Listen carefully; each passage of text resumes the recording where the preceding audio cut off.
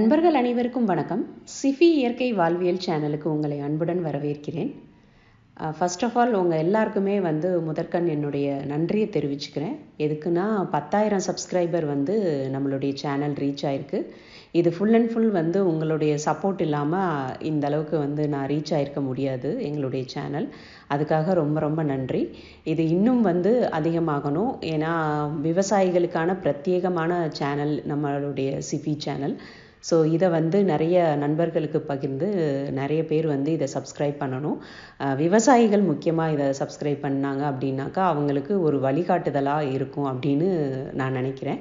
So இந்த வீடியோக்களை நீங்கள் பார்க்குற எல்லாருமே விவசாய குரூப்புகளுக்கும் விவசாயிகளுக்கும் நிறைய பேருக்கு ஷேர் பண்ணிங்க அப்படின்னா அவங்களும் நம்மளுடைய சேனலை சப்ஸ்கிரைப் பண்ணுறதுக்கு ஒரு வாய்ப்பாக அமையும். மீண்டும் ஒரு முறை உங்கள் அனைவருக்கும் என்னுடைய மனமார்ந்த நன்றியை தெரிவித்துக் கொள்கிறேன் இந்த 10,000 சப்ஸ்கிரைபர் ரீச் பண்ணினதுக்கு. இது தவிர இன்னும் இந்த ஆண்டு நிறைய சப்ஸ்கிரைபர் வரணும் அப்படின்னும் உங்களுடைய விஷஸ் எனக்கு வேணும் அப்படின்னு இந்த காணொளி மூலியமாக நான் கேட்டுக்கொள்கிறேன். ரொம்ப ரொம்ப நன்றி. இன்னைக்கு நம்ம வீடியோவில் என்ன பார்க்க போகிறோம் அப்படின்னா, குச்சனூர் அருகே திரு ரவிச்சந்திரன் அவர்கள் தென்னைக்கு நடுவே செவ்வாழை பயிரிட்டு இயற்கை விவசாயம் செஞ்சு வந்தார். அதை ஒரு 2-3 வீடியோக்களுக்கு முன்னாடி நீங்கள் பார்த்துருப்பீங்க. அவர் தொல்லுயிர் கரைசல் அப்படின்னு ஒரு கரைசல் அவர் தயாரிக்கிறாரு. அதை பற்றியும் அப்புறம் நம்ம பஞ்சகாவியம் எப்படி தயாரிக்கிறது, அப்புறம் வேஸ்ட் கம்போஸ்ட்டை வச்சு ஒரு கரைசல் அவர் தயாரிச்சிருக்கிறாரு. அதை பற்றியும் நம்ம இன்னைக்கு கொஞ்சம் விரிவாக பார்க்க போகிறோம். இதுவும் பயிர்களுக்கு நல்ல ஊட்டம் அளிக்கக்கூடியது. இதை விவசாயிகள் தங்களுடைய பயிருக்கு நம்ம நீர்ப்பாசனம் வழியாவோ இல்லை சொட்டு நீர்ப்பாசனம் வழியாவோ செலுத்தினாங்க அப்படின்னா வளர்ச்சி ரொம்பவே நல்லாயிருக்கும். அவர் ஏற்கனவே செஞ்சு பார்த்துருக்கிறாரு. ஸோ அதை தான் நம்ம இன்னைக்கு வீடியோவில் பார்க்க போகிறோம். வாங்க வீடியோக்கு போகலாம். பிரம்மாண்டமான வேளாண் கண்காட்சி தலைவாசல் சேலம் மாவட்டத்தில் நடக்க இருக்குது. இது எதுக்காக அப்படின்னா, ஒருங்கிணைந்த கால்நடை ஆராய்ச்சி பூங்கா மற்றும் கால்நடை மருத்துவக் கல்லூரி அடிக்கல் நாட்டு விழாவை முன்னிட்டு 9/2/2020 முதல் 11/2/2020 ஆகிய 3 நாட்கள் பிரம்மாண்டமான வேளாண் கண்காட்சி நடக்க இருக்கிறது. இந்த நிகழ்ச்சியில் பார்த்தீங்கன்னாக்கா புதியதாக கண்டுபிடிக்கப்பட்ட ரகங்கள், அப்புறம் மண் மேலாண்மை, புதிய தொழில்நுட்பங்கள், அது தவிர பாரம்பரிய நெல் வகைகள் அதை விற்கிறது, இந்த மாதிரியான சில இதுவும் நடக்க இருக்குது. ஸோ முடிஞ்ச வரைக்கும் இந்த அழைப்பிதழை நிறைய பேருக்கு ஷேர் பண்ணுங்கள். விவசாயிகளுக்கு முடிஞ்ச வரைக்கும் நீங்களும் போய் இதை பாருங்கள். இது பஞ்சகாவியம் வாழைக்கு எல்லாத்துக்குமே யூஸ் ஆகும். அதாவது எந்த இதுமே பெருக்கணும் அப்படின்னா அது சரி சரி. இது என்ன சொன்னீங்க? தொல்லுயிர் கரைசல். தொல்லுயிர் கரைசல். இதுல என்னென்ன சேர்த்திருக்கீங்க? இது பஞ்சேவியாவுக்கு சாணம், கோமியம், பால், தயிர், வெல்லம், இளநீர், ஈஸ்ட், நெய், பூவன்பழம். பூவன்பழம் சேர்த்து. ஆமா, பூவன்பழம் தான் அதுல போடணும். அது என்ன வாழைப்பழம் வேணாலும் சேர்க்கலான்றாங்களே, அது அப்படி இல்லையா? பூவன் தான் அதுக்கு நல்லா இருக்கும். ஓகே. இதுல மேடம் சாணி 2 கிலோ, கோமியம் 10 கிலோ, வெல்லம் 1/2 கிலோ, அதிமதுரை பொடி 100, கடுக்காய் பொடி 100, பெருங்காயம் 100. இது எந்த இதுக்காண்டி? இது பேர் என்ன சொன்னீங்க? தொல்லுயிர். தொல்லுயிர். இது எதுக்காக யூஸ் பண்றது? இது நல்ல வேர் போடணும் செய்யணும் அப்படின்ற இது வளர்ச்சிக்கு இது நல்லது. இது ஒன்லி பெருக்கிறதுக்கு. பெருக்கிறதுக்கு. அதாவது பொட்டாஸ் மாதிரி. ஓகே. பொட்டாஸ் இது வளர்ச்சி. இது ரெண்டும் நீங்களே தயாரிச்சுக்கிறது? இது நாங்களே தயார் பண்ணுவோம்.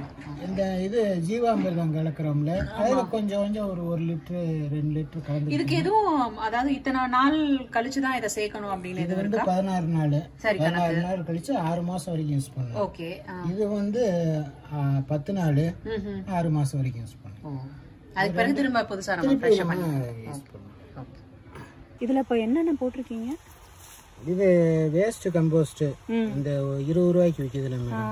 அது 200 லிட்டர் தண்ணியில ஊற்றி 2 கிலோ வெல்லம் போட்டு அதுல 20 கிலோ ஆட்டு புழுக்க இருக்கு பாத்தீங்களா, அதை உள்ள ஊற வச்சிருக்கேன். இதை ஊத்தும் போது ஃபில்டர் பண்ணிடுவீங்க? ஃபில்டர் பண்ணிடுவோம். சரி சரி. இதவே 3-4 தடவை அடிச்சிட்டேன் மேடம் வாழைக்கு. பரவாயில்ல, நல்லா இருக்கு. மேலும் திரு ரவிச்சந்திரன் அவர்கள் பார்த்தீங்கன்னாக்கா எஸ்ஆர்ஐ மெத்தட், அதாவது திருந்திய நெல் சாகுபடி 10 வருஷத்துக்கு முன்னாடியே இவர் தான் ஃபஸ்ட்டு ஆளாக வந்து அதை ட்ரை பண்ணியிருந்திருக்கிறார் அவருடைய வயலில் போட்டு.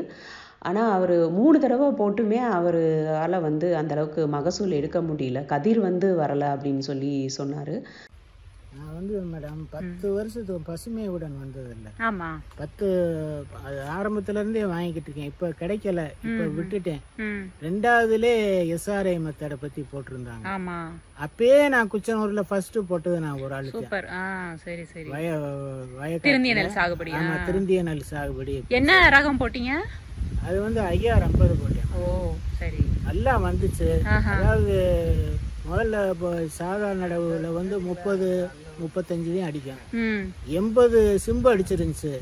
ஆனா 80மே கருது வாங்கல.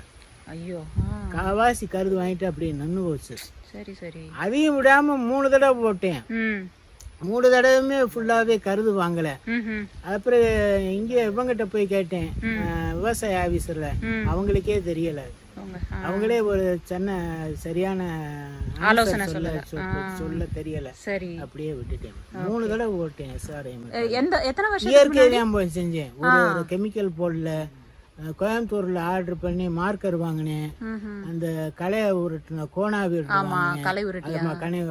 பூரா கோயம்புத்தூர்லயே ஆர்டர் பண்ணி அங்க இருந்து வாங்கிட்டு வந்து அந்த கோணாவி வீடு எங்கேயுமே இருக்காது. ஒருத்தன்ட்டே இருக்கு அந்த கோணாவி வீடு. எத்தனை வருஷத்துக்கு முன்னாடி பண்ணீங்க? 10 வருஷத்துக்கு முன்னாடி. 10 வருஷத்துக்கு முன்னாடி. இப்ப அது நிறைய பேர் திருந்திய நெல் சாகுபடி பண்றாங்க.